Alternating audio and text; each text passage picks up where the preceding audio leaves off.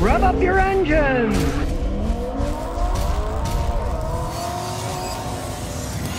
Today we're going to figure out why this SUV is making noise when they're driving and how to fix it. Now as we drive down the road we can hear kind of a roaring sound. And it definitely sounds like it's coming from the back. Now the axle bearings are very expensive, so it's hard to tell if it's the left or the right. If the receiving unit turned on, I can hear the noise on each side. And I can switch back and forth to see which one is actually making a noise. So we'll get the number 3 and we'll put the noise clamp that picks up the noise on that side on the left and use a giant twist dot here. So that'll hold it in place. We'll know 3 is on the left. And we'll get some cutters and cut off the excess because we don't want it hanging down and getting run over by the tire. So now that side's okay. We know left is 3.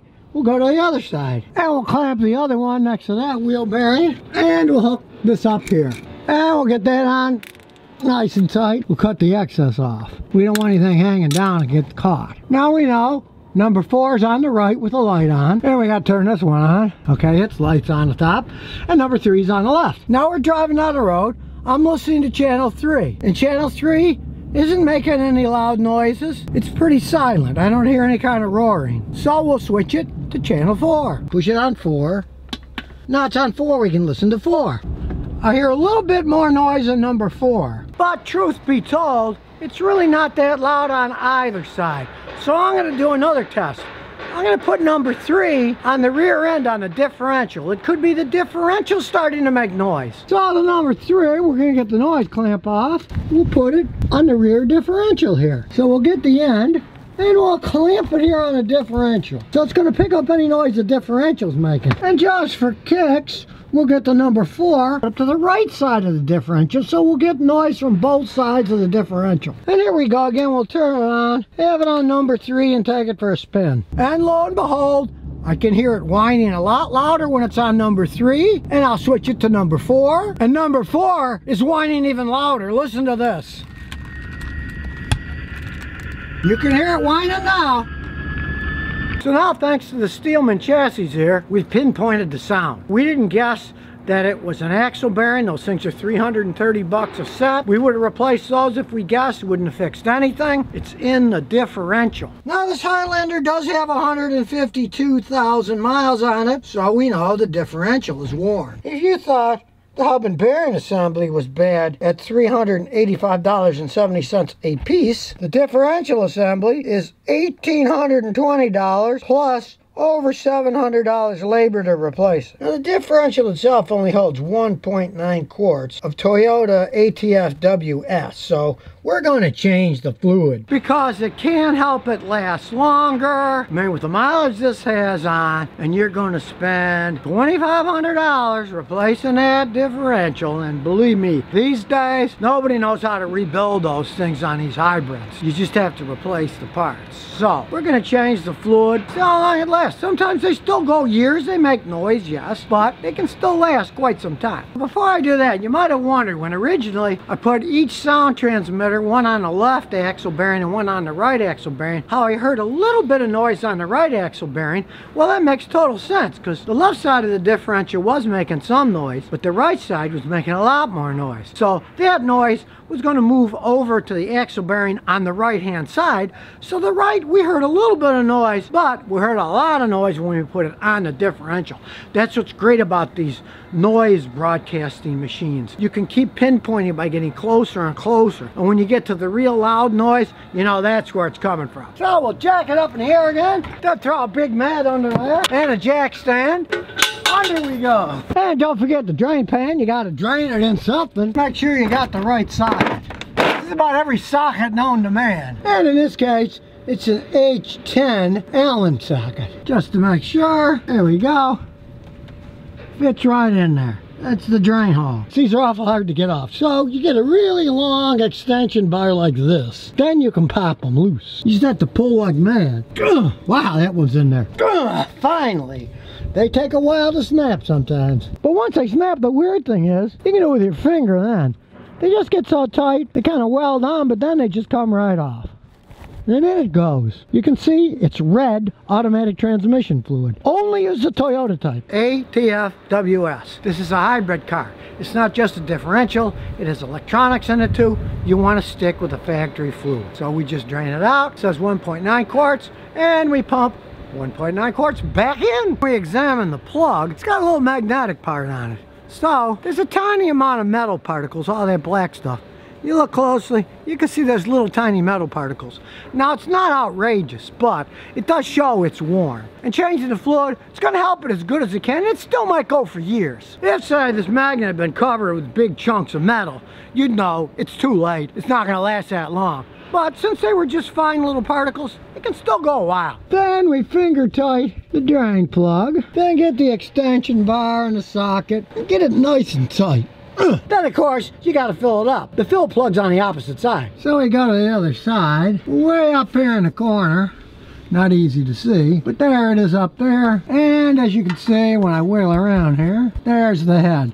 The head is right in it, just like the other one. It's the same 10mm Allen head socket. Then we just push like mad again. There, now it's loose. Now this drain plug's on the top.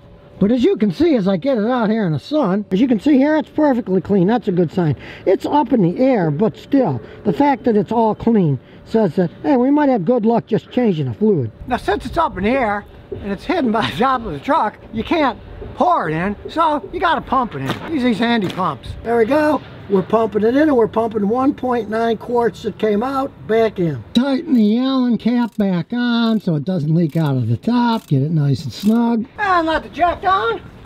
And now basically the customer's just going to drive it around. It doesn't have any play, it handles fine. And yeah, we know the differential's worn, but it might last for quite some time. So now you know, rather than guess at where noise is coming from, you can use these electronic sensors and not waste money replacing parts that aren't even bad in the first place.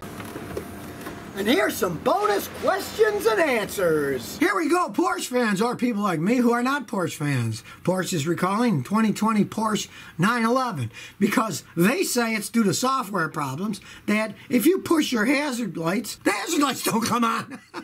No, you would think that something as simple as you push a switch to turn the hazard lights on would be pretty much a bulletproof thing. That's because you don't understand Porsches like I do. Everything, I mean everything electronically on that thing is run by computers. So it's not as simple as you push the button. It sends electricity to the hazard flashers and makes them flash on and off. That is all run by computers and computer sensors. All they're going to do is reprogram the computer because the hazard won't come on right when you push that button. It's not as simple as the button sends electricity to the flashers like it used to be. And to me, this is kind of a microcosm of what's wrong with almost everything in our society, and especially high-tech cars these days, is too much computer control of things. If the hazard light button won't even work because of a software glitch, imagine the rest of the stuff's going to happen. Now, this is a 2020. These are brand new cars, right? Wait till they've been out a few years. I work on these things. I've seen more nonsense happen to those things as they age, so...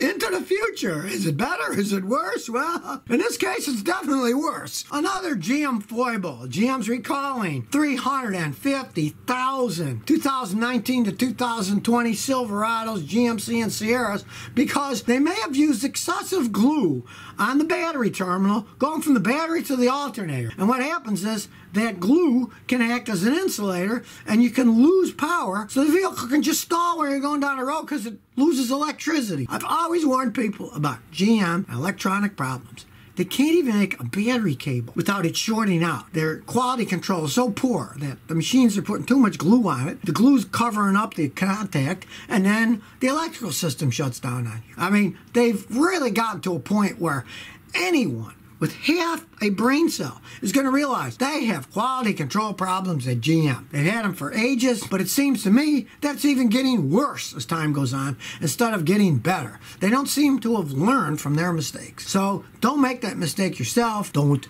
buy one. Mitsubishi for Life says, I got a 92 Mitsubishi going on 188,000 miles. Coolant is gone. I don't see any leaks, but I look at the coolant, it's a brown color. What could it be? It doesn't overheat, but when it's running, there's water coming from the exhaust. Oh, I can tell you right now, you're blowing your head gasket. And the Mitsubishi is notorious for that. Brown, oil, and water mix and it's going to look brownish instead of being the regular color of your coolant. Now you can do a test. I've got a video how to tell if your head gasket's blown. You can do that. You can buy the test stuff on Amazon for about 30 bucks. Do it yourself. It's not hard to do. It works on any car. Your head gasket's got to be blowing, and that, of course, then it burns the water, and water comes out the tailpipe. And it's a 92 Galant with 188,000 miles. Me, I just say get rid of it, or if you want to be a gambler, put some head gasket sealer in it, like the Bars one that AutoZone sells for like 20 bucks. See if it lasts a little bit longer, and then when it doesn't run anymore, just junk the thing. It's really not worth putting that kind of money into it, knowing that the head might be bad too. So if you never want to miss another one of my new car repair videos, remember to ring that bell.